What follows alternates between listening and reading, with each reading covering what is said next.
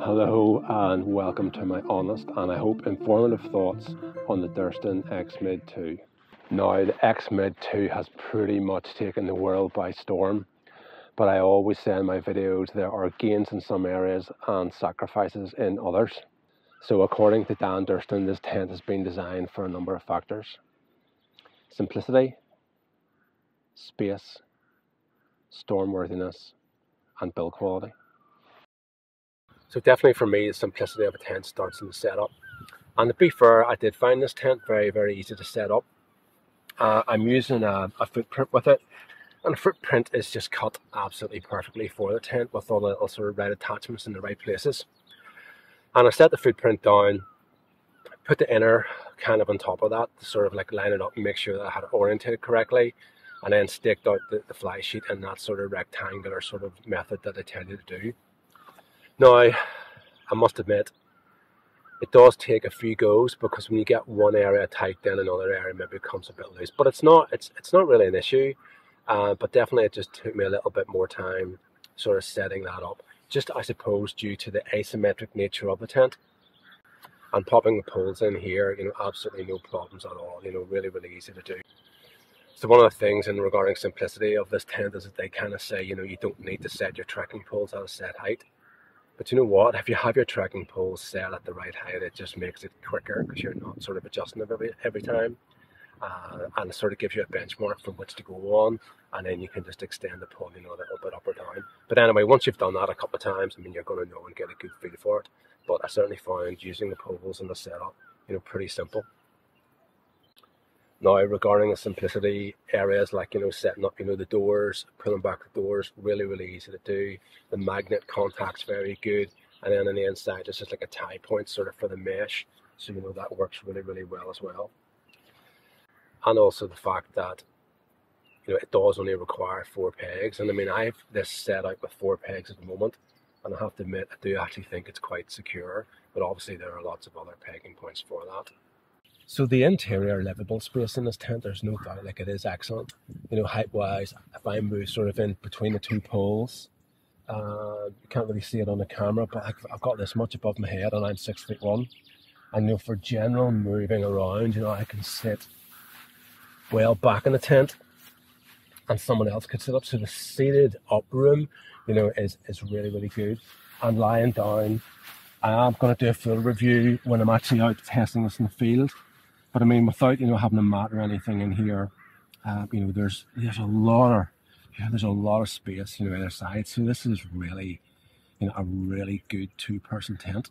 And here we're kind of looking at vestibule space, so right down into the corner on the one side, and then right up towards the trekking pole on the other. So the space in the vestibules, is absolutely fantastic. And some nice features on the inside. So you've got a pocket here, and there's the same on the other door. And then you've actually got a pocket on the roof there, which is a pretty good idea. So I kind of do like my pockets in tents. So that's absolutely excellent. So that's like 4 pockets in this tent, which is great. If I bring my feet down to the bottom of the tent, really good space, around my head, at the sides and also height-wise. And then, that's sitting up, moving back in the tent. So, volume in this tent, because of this asymmetric pole design, really, really, really impressive. So now just down to build quality, and there's no doubt the construction of a tent, I haven't found any faults at all. And even in the bag that it comes in, it just immediately feels really, really good quality. All the stitching and things, is very, very accurate. And, the way that it's set up, the tension here on the inner, is really, really good. And as I said, here's a seam here that I'm looking down, and it's just perfectly stitched. And all the reinforcement points and all the reinforcement in the roof, the quality is really, really good. It's using, pretty standard now, like YKK zippers. But also, I think it's got dynamo on the zipper pulls, which is nice.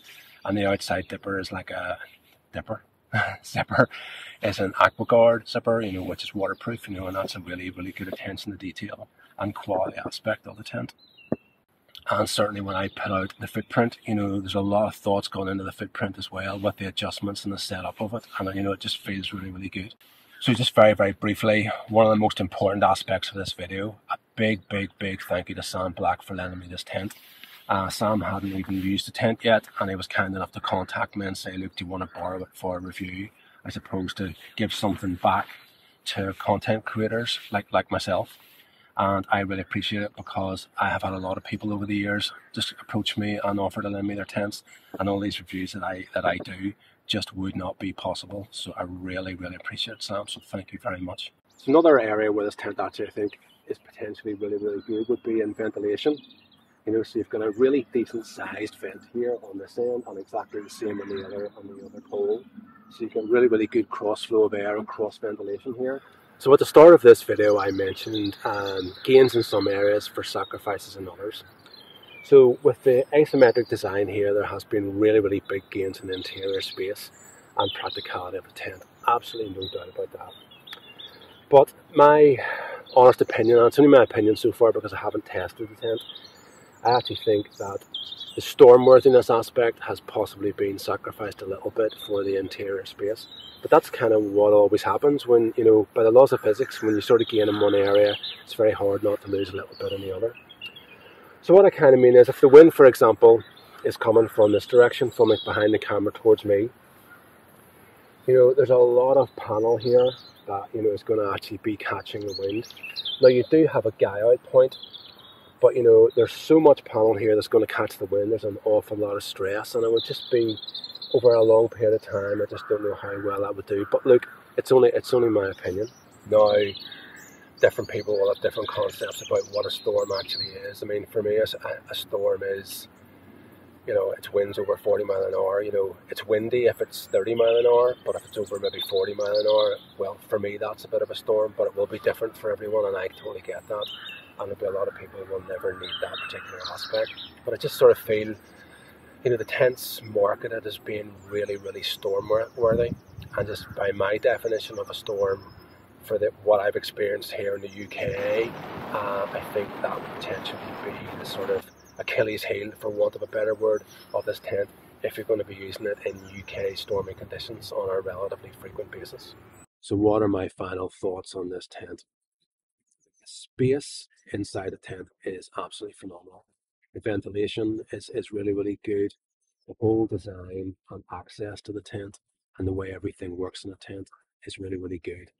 And I'm still very mixed about the asymmetric design. Maybe it just takes a little bit of getting used to.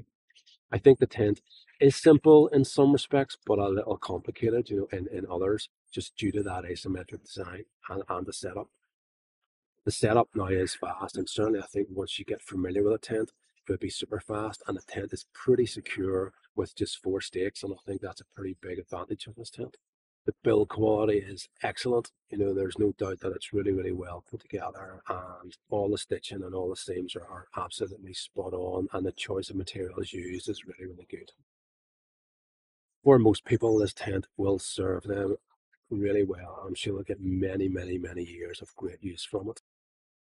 For me, the only question that I have, just based on my experience, is just a storm worthiness. And I think it's just because that's highlighted as a real strength of the tent that sort of draws my attention to it. If the manufacturers weren't saying, yeah, this is super storm worthy, then I may not even comment on it. And I know different people's opinion of storms are different, but here in the UK, you know, I've already expressed what my opinion as a storm would be, and I just think it sacrifices the space and practicality aspects for a little drop in stormworthiness. So that's really about it. I hope you've enjoyed the video. Leave me a comment, you know, if you own this tent or you're thinking of buying this tent, and let me know your thoughts, and I'll always get back to you. So until next time.